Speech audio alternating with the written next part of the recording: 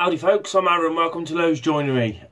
Today I'm going to do a quick video, it's another spraying video, but I want to try and go over some techniques, maybe a few bit of information regarding pressure and whatnot. So I'm just going to flip the screen around now, we'll get straight onto some spraying because I've got a cabinet ready and I've got the paint gun all charged up and it's ready to rock and roll. So I'm going to jump straight into it. Hopefully you learn something from it. And yeah, just enjoy the video.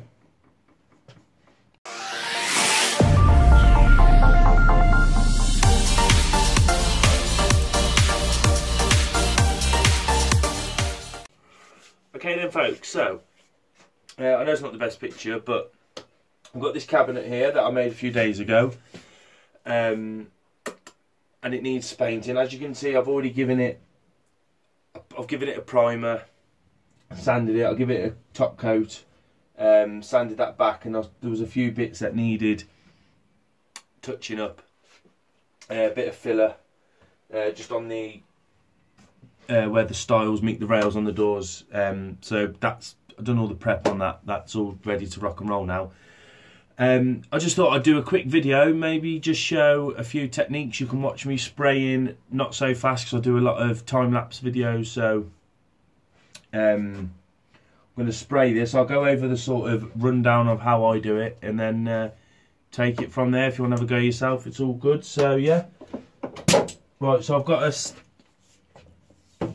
100-litre compressor in the next room just behind the camera. Got this black rubber hose. This was from Screwfix. I think it was about 20 quid, 15 quid. I think it's about a 10-metre one, I want to say. I've just got a standard connector on there. And then we get down to the business end, I suppose, if you want to call it the business end. Or the main part, I suppose, of any spraying job is the actual gun itself. This is not an expensive gun at all. This gun cost me about £17 from my local auto body shop. I'll put a link in the description to the gun it is anyway. But I use this for everything I spray. I use this for. It's a 1.3 tip. You get different tip sizes. So the bigger the tip, the thicker the paint can come through. Smaller the tip, thinner the paint will have to be.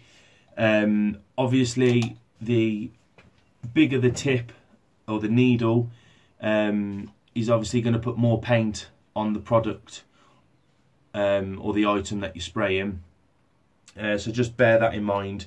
It is a bit of a minefield of things to remember, but once you start spraying, it's absolutely amazing. Like, it's just, the finish is absolutely brilliant. Like, I'll show you on this when we've sprayed it. I'll give you a close-up with the camera. It's absolutely amazing. I've had this gun now for a couple of years. Hasn't let me down. I've got this one up here. This is the 2mm one. Like I say, I think between them there's probably about 40 quid's worth of gun there. And they do me absolutely brilliantly. They're a conventional spray gun. There's a few types. You've got a conventional, you've got a HVLP, you've got an LVLP, and then you've got your minis. You've got these as well. This is a HVLP, excuse me. It's a HVLP. I don't really use that much, but it's an absolute freaking amazing gun.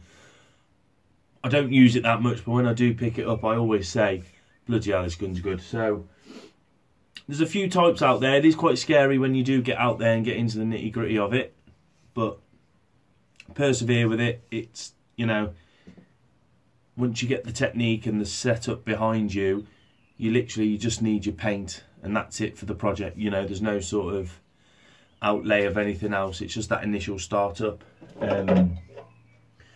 So you've got your gun. We'll start at the top. You've got your pot. You can have two types of pots. You can have well, there's a few actually, but we'll just go over a couple. You can have your gravity fed, which is this one, and you can have your bottom feed, which is suction fed. Obviously gravity, the weight of the paint goes down. Obviously you pull your trigger, releases the needle, lets the paint out. The air comes through the two side holes, and that's what atomises the paint. Your suction one, obviously it sucks the paint up. I prefer these. I do a lot of my spraying like this in the workshop, so it's a perfect gun for me, really. And a lot of the car sprayers are gravity fed as well. You can get pressure pots where you don't have any pot on the gun at all, but if you want me to go into that one a bit more, let me know and I'll fish one out, and I'll have the break down the atomy of it for you and tell you what's what and that. So yeah, so you got your pot. Like I say, your needles, the bigger, the smaller. For top coats, the general rule of thumb, top coats I use about a 1.3. Primer I use a 2.0 or 2mm, or you can get a 1.8.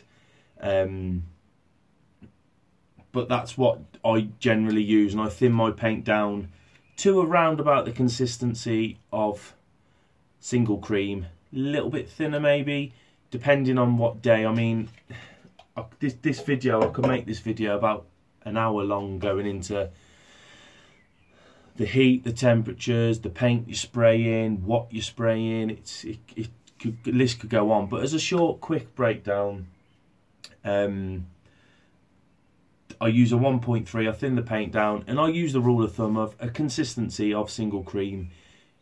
And then you do your tester, and you get the feel for it. You'll know your gun when you use it. You'll know your gun. You'll know how it sprays, what you need consistency wise to spray with, and bits like that. And you pick it up quickly enough. So at your pot, at your needle, you've got a few little knobs on the end, not me. Start at the bottom. No, we'll start up here. So this one here, this big one, this is your needle. This is the fluid one. This is, so the more you unscrew this, the further back the trigger will go, and that's what will give more paint out of the spray. So you pull your, if I was to pull this right the way in, I very rarely change this. I normally know what it's set on. People normally say, oh, it's 3 turns. I don't do mine like that. So I can't pull that trigger now. I've wound that right in. I can't pull it. I normally have it, for my top coat, I normally have mine round about there. A bit of paint coming out there, sorry folks. I normally have mine round about there. That's literally just as I can see the thread come in. So I don't know, that's probably 4 or 5 turns out, maybe, something like that. So the further out you screw that, the further back your trigger will go, the more paint will come out of the spray gun. So if you want to put a heavier coat on, lighter coat, you wind it back and forth as you would need. You've got this one at the bottom. Now, I'll tell you what these two do together in a minute, but this is for your, this is a regulator, an on the sort of on gun regulator, as opposed to this one, which is a little mini regulator, which I keep on the gun. Always get one of them. But yeah, I always, because I'm using that, you want a true reading. So you want to have that gun open all the time. I'll wind it out as much as possible. That's what that is. But yeah, I'll tell you what those are in a minute. And then you've got this one. This is your fan size. This can be on the side here. You can have it on the side sometimes, or it's just above. You might even have 3, maybe there. Have I got one with 3? No. You normally have 2 or 3 there, or it could be on the side like this little mini one, which is nice because you can sort of spray and alter it like that if you need to. But yeah, so you've got your pot, you've got your needle size, which if you look, it's straight across your needle, so you can't miss that one. That's easy one to sort of identify. The more you open it, the more paint comes out. The less you open it, or the more you turn it in, the less paint comes out. This is your fan size. I'll show you about that in a bit. Once again, if you was to close that all the way, you'd have a dot. If you was to open it, your fan size gets bigger and bigger. That's a quick sort of breakdown of the gun. The additions I've got on here, this is, like I said, this is your regulator. I'll go over the sort of bar I use in a bit. So like I said, that's your regulator. I have mine set at 2 bar. That's my sort of general starting position with this gun, because I know the pressure I need to get a good atomisation. You screw it onto the bottom of your gun, and then you regulate it with this. That's why I say this one needs to be fully open. That's on the gun, because if that's not fully open, you're not going to get a true reading on your regulator. So that one fully open. That one I start at 2 bar, see how I'm going. If the paint's a bit thinner, I'll dial that down a little bit, maybe go to 1.5. I very, very rarely go any higher than 2 bar. 2 bar, pardon me, is quite a lot of pressure for the paint, really, especially the thickness I spray at. But once again, don't take that as a that's what you need. It all depends on what you're spraying, how warm the paint is, if you've warmed it, how thin or thick the paint is. There's quite a few factors involved when it does come to it. But like I say, I know it's scary, but once you do it, you will pick it up, and you will know. You'll pick it up quite fast, and you'll pick the gun up and go, oh, this is it, sweet as a nut, and you'll be spraying. I do now. So last thing that's on this gun, not so much of a problem with this paint because it's water based. I do stick to water based paints a lot. But this is a water trap. This just catches any sort of condensation or water that's in the airline, saves it coming up through the gun and ruining your piece. Obviously, like I say, not so important with the water-based paint that's spraying, but when you start talking of the ACs, the acid catalyst, or the oil-based paints, it does cause a bit of a problem, because you don't want water on your oiled finish, because it's not going to react very well and it will ruin the finish. So if you are spraying oil based or anything like that, you do need a water trap on your thing, really. You can get a few, you can get wall mounted ones. The more the better, I think, is the rule of thumb. I've just got the one because I spray a lot of water based, so I don't really worry about that. I think what we'll do now is we will flip the screen over and try and do a bit of spraying on some timber. A bit of sheet good I've got. Before you start kicking off, obviously I'm going to be talking to the camera. I've got the ventilation is as much as possible, so I'm going to do some light spraying. I'm not going to full spray with no mask on, because that's just dangerous, and I'm not going to do that. So yeah, I think we'll turn the screen around, get some spray, and I'll show you the different fan sizes, a quick pressure change just to show you what happens, this, that and the other. And then yeah, if it's all right with you lot, I'm going to get this painted because there is a lovely lady inside waiting for me. So should we crack on? Okay then, so I've got a little board here. I'm going to show you a couple of little features on the gun, and then I think I'm going to flip around and get this thing sprayed. So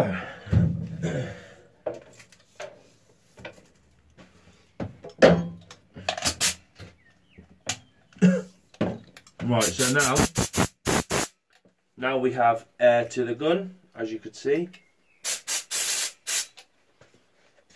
And if I do that, literally there's a you can just push it so it puts air out. If I was to do any more, it'd put paint out. So that's how you test your regulator. There's just a little touch. You have to do it by feel. I can't really explain it.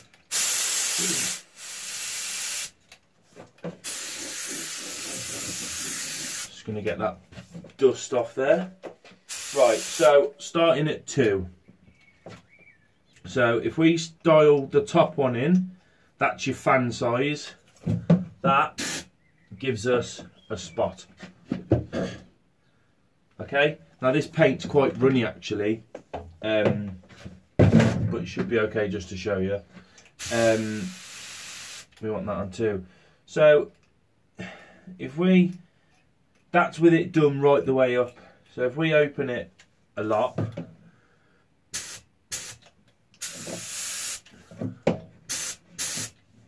you're getting a bit of a different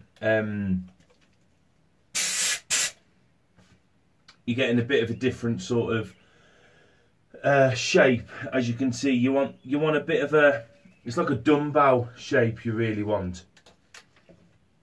So I'm going to open that paint a little bit more. I'm going to touch this just up to the 2 bar, and then we'll see what we get. That's getting a lot more nicer now. That's the sort of shape we want. I don't know if I've got a bit of a bit stuck in there, to be honest, because it's not.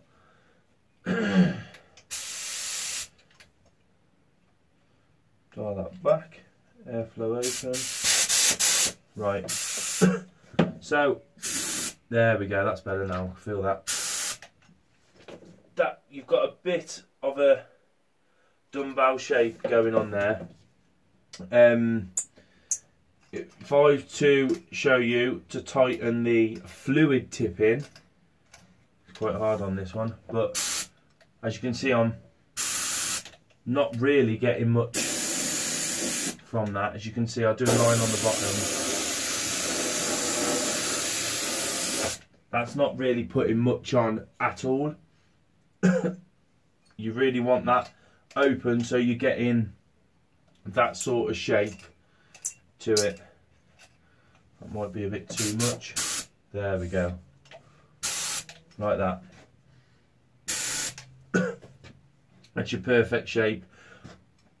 As a rule of thumb, I go about 1.5 fists away when I'm spraying. So 1.5 fists, what's that? Is that about 9 inches? And then that will give you a perfect spray.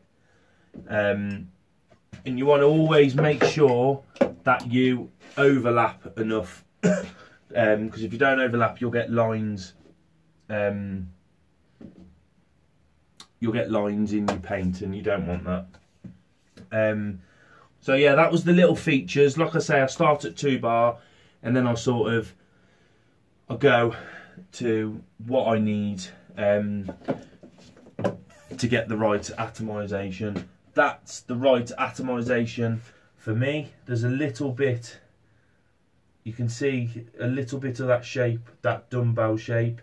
You've got a nice bed of paint in the middle, and then the fine little atomization around the edge. That's what you want to be heading for. Always have a sample first of spraying just to see what you're dealing with, because I'd hate to do that and have too much paint on the product, because you'd have to wait, sand it back, and it's just putting time on the job really, folks.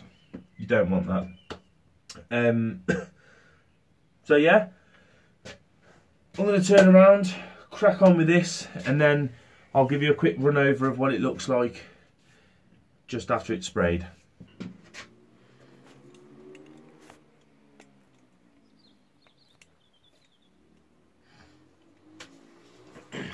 Right then, so I'll give you a quick breakdown.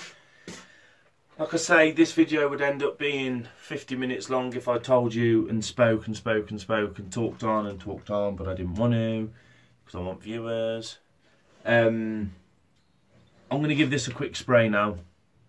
It's getting a bit late. Goes without saying, whenever you spray paint, always wear a mask. Because whether it's water-based, oil-based, acid catalyst, whatever you're spraying, you don't want to be breathing it in, folks, okay?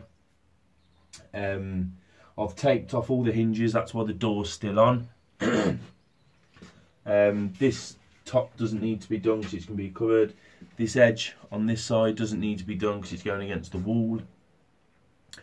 So I'm going to apply the same techniques I told you about over there, making sure I overlap. I'm going to do the sides, I'm going to do all the edges first. So you want to try and do as much of the awkward, hard to reach, twist your gun around jobs first, and be left with the big panel last. I'm going to do all of this up on here, I'll take it off, or I might just leave it like that actually, and spray it like that. We'll see how we go. So yeah, let's get some spraying, folks. Hope you enjoy.